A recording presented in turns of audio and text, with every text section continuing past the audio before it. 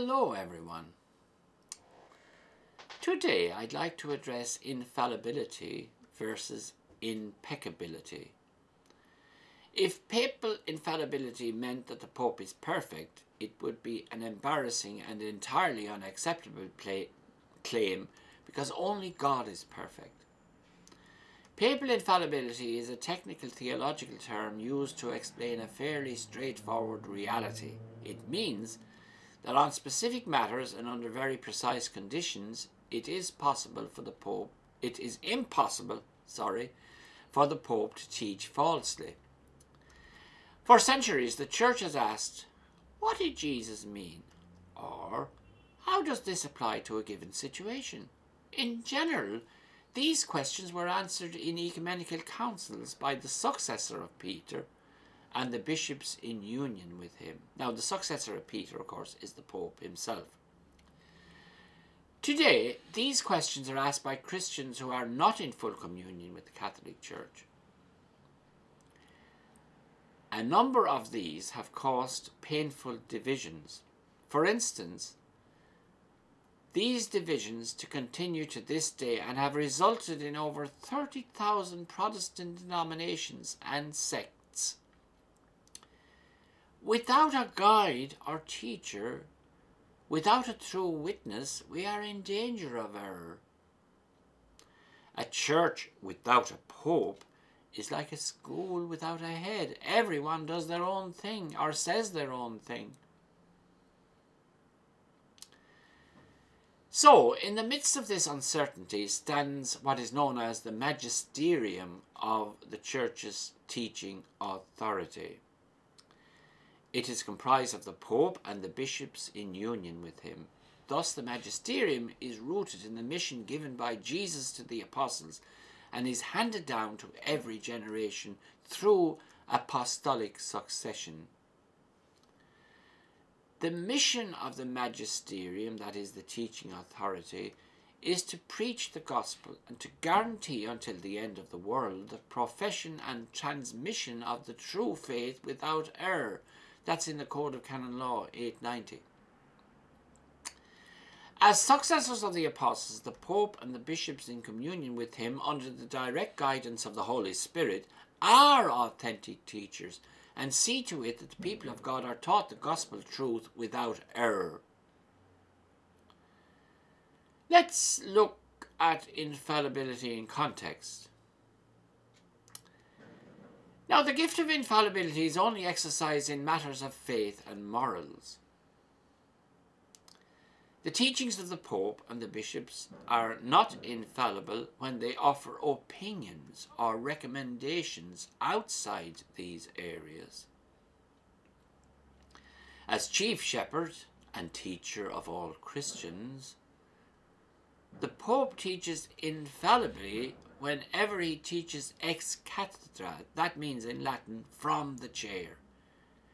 Now, when the Pope teaches ex cathedra or from the chair, that is, formally and consciously as the chief shepherd, he is, by the protection of the Holy Spirit, prevented from teaching falsely. In other words, God sees to it that he remains immune from error.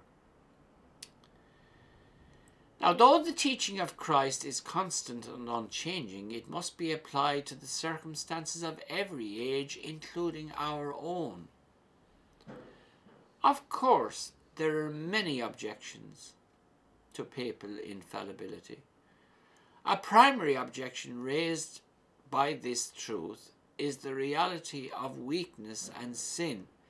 It is said that given the notorious sins of certain popes throughout history, it is clear that infallibility does not exist. Yet, the charism of infallibility is not a question of personal holiness. It is a question of teaching. It is a question of the Holy Spirit who will not let the Church sink into error regarding faith and morals. Popes may reject in their own personal lives both faith and morals, but they will never be given over to teaching as true what is actually false. It is worth noting that no pope in history has ever attempted to make an infallible statement justifying his own sins or the sins of others, or to satisfy some whim or fancy. Finally, infallibility does not imply divine inspiration, nor is it to be considered new revelation. When the Pope teaches infallibly, it is after much prayer and the careful study of divine revelation, that is, scripture and tradition, as well as collaboration with his brother bishops throughout the world. Here are a few infallible statements, and several examples can be cited of recent formal infallible statements made by popes outside of a formal church council. For example, Pope Pius IX in 1854, he defined infallibly the doctrine of the Immaculate Conception of Mary, that is, Mary was conceived without original sin. And in 1950, Pope Pius XII defined the Assumption of Mary, that is, Mary at the end of her earthly life did not undergo the corruption of the grave, but was assumed body and soul into the glory of heaven. Both definitions were made with almost unanimous consent from both the body of the bishops and the faithful, though this last bit is not necessary. Other infallible definitions have been made through the voice of the many church councils throughout its history. Now, let me end by presenting you with a few questions to consider. First, Jesus said to Peter, "You are Peter, and on this rock I will build my church, and the gates of hell will never hold out against it. Whatever you bind on earth shall be considered bound in heaven." Regarding vexed questions on scripture teaching or church doctrine, the final arbiter on their authenticity and meaning is the Pope or Holy Father. Do you agree or disagree with this? Second, a church without a pope is like a school without a head. What do you think? Last, the Pope and bishops in communion with him under the guidance of the Holy Spirit are authentic teachers and see to it that the church people are taught the gospel truth without error. What are your views on this? Interesting questions, aren't they? Now, thank you all for listening, and God bless you all.